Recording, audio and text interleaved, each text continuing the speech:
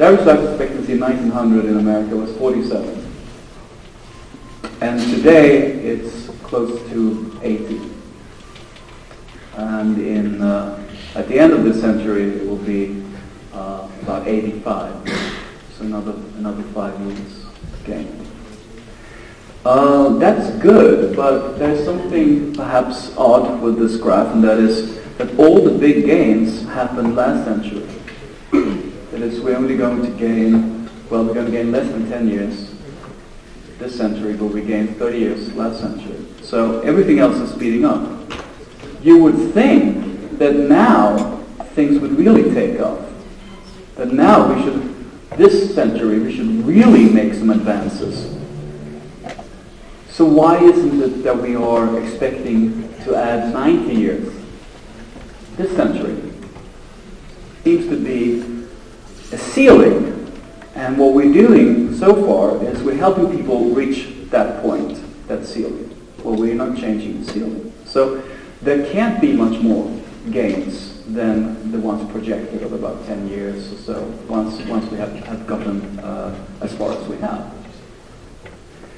So what is the ceiling? So the ceiling is, what has proven to be the ceiling so far is 122 years. So Jean Calment lived for 122 years, and she lived an ordinary French life. She smoked for 100 years. She only quit because she became blind and she couldn't find her lighter. You should not, like her, smoke. You should not drink too much. You should not eat too much. You should have regular, low-level kind of exercise. You should have friends and so on. We know what is things that will allow you to stay healthy for a long time until you die, but it doesn't really change very much the fundamental longevity. Here's our friend, the Greenland shark again, who lives 500. And I told you it lives sometimes as long as the white shark, and still it's the same size and has the same lifestyle. So it can't be the environment. So it must be something in the nature of this shark that determines how long it lives, right? But what if we could find that gene? And what if we could find that gene and do something about that gene, right? And so this is Cynthia Kenyon. She's a researcher. Now she's working for Calico, which is California Life Company, which is funded by a little company called Google. She mutated a gene in a little worm, and it made that worm live twice as long as other worms. Just one gene. So it was like a switch. Now we double. Right? And since then, similar interventions, genetic interventions, have yielded results in mice and other animals, and to prolong their lives. Now, we are not interested in creating extremely long-living worms and mice, but the idea, of course, is that since we share so much DNA with these creatures, maybe this could be applicable on human beings. So there is another way that has proven to work on rhesus monkeys, but also cats and dogs and cows and mice and rats, and all the way down to yeast.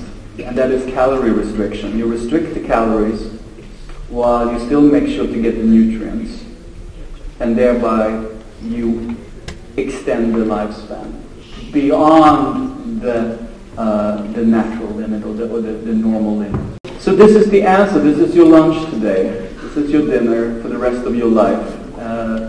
How does that feel? You're gonna live a long life, and this is how you achieve it. So, well, most people say I'd rather die early than live like that, right? And so what they have been looking into is whether they can create a pill that you take that fools your body into believing that it's in calorie restriction mode. So it tricks the body to think that it's on calorie restriction diet while you still eat the way you want. So here it is, the pill. You take it, and then you can live to 120 and beyond. Your aging slows down, right? So you're healthy longer, and then you die.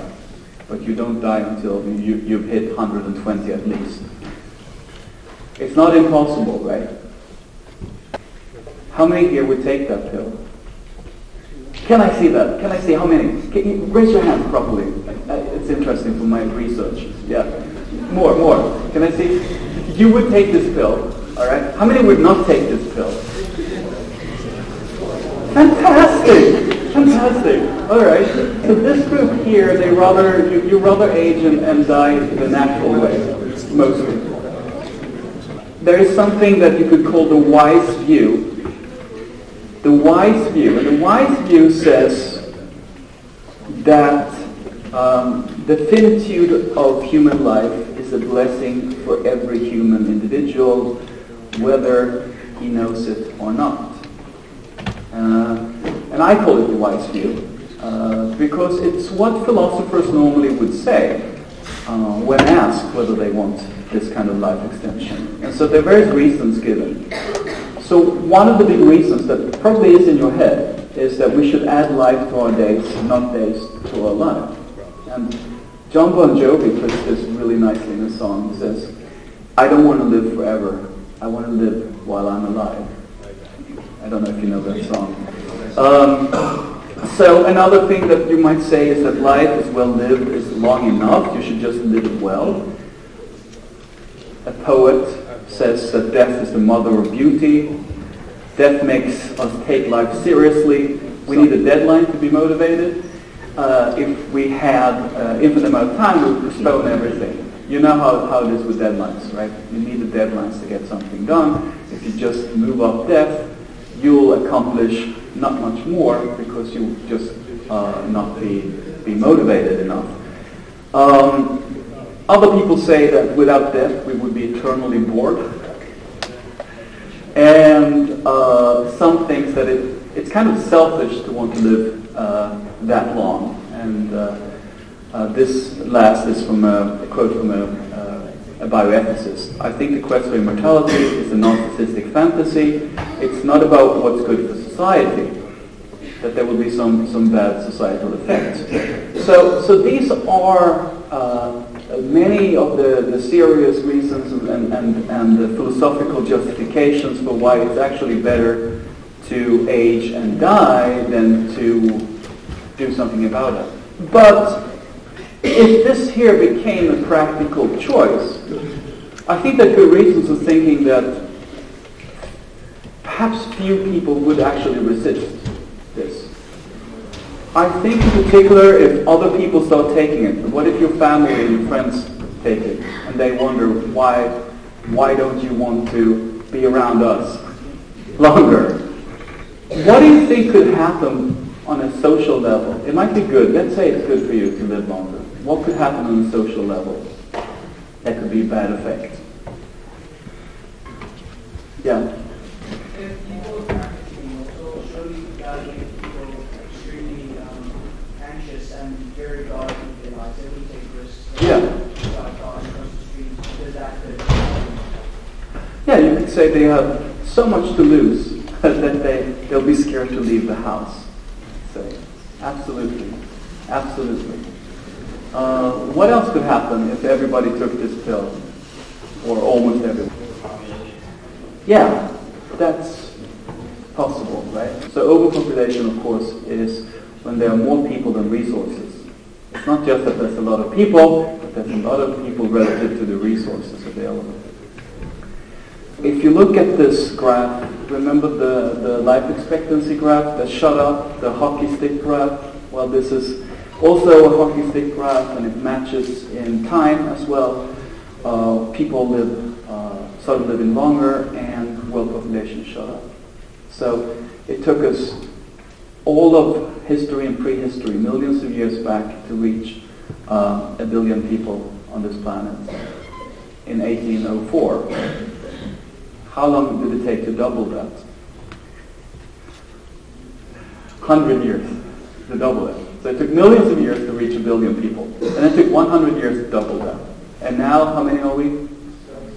7 billion people. We're 7 billion people.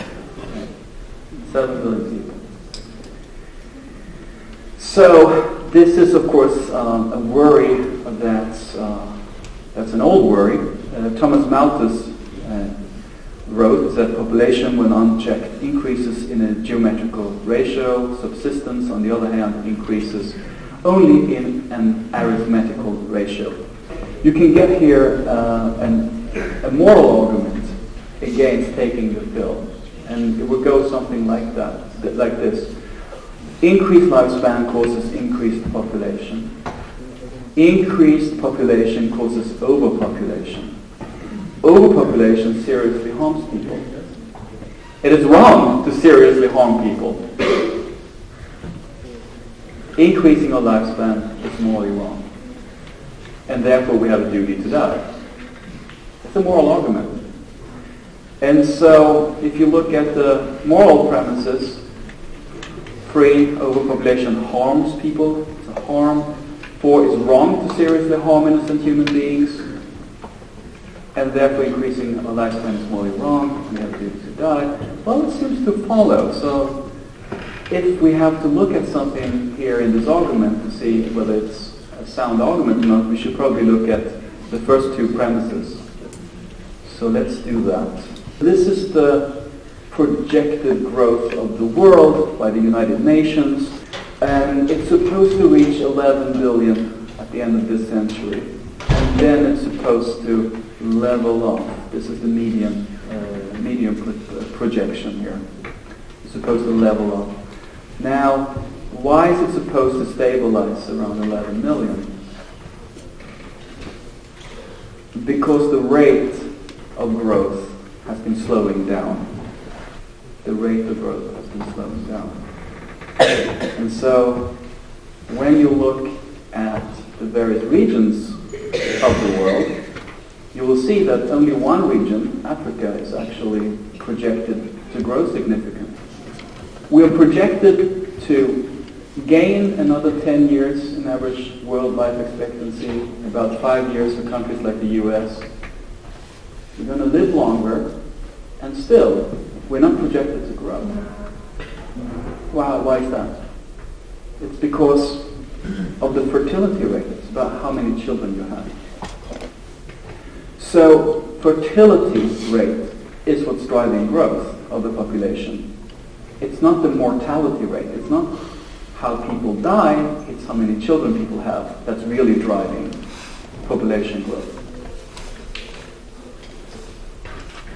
And this is pretty obvious. If you have 2 people and they keep living, how many people do you have?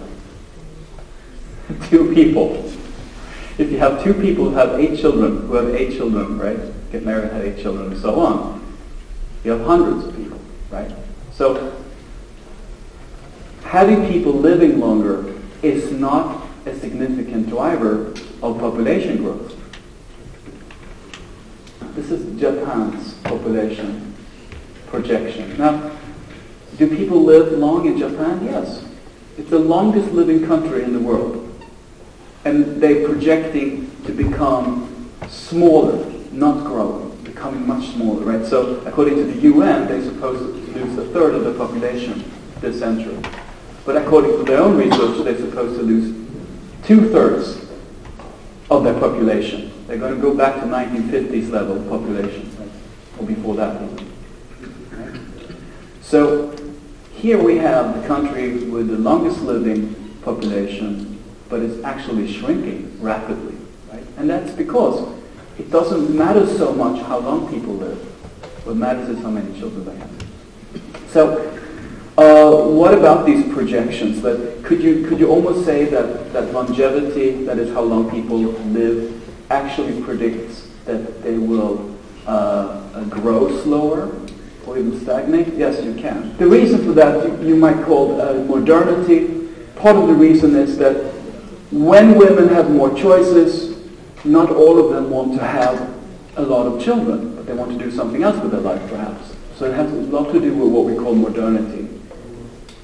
If we now, today, had all of a sudden, let's say we wake up and we have 120 years of life expectancy at birth, starting tomorrow, we would only add 6% to the projection for 2050, which can be easily offset with just a couple of percentage points drop in fertility. Now, there is another part of the equation, and that is resources, right? So overpopulation means too many people relative to the resources, but of course, we get better with resources. So water and food is, at least for the developed world, not a problem if we're not growing incredibly rapidly, which we probably won't. And energy is something that we're working very much to improve. So this car is an electric car. It's running on solar cells, and it's crossed Australia.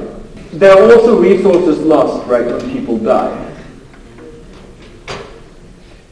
All the knowledge they have, right?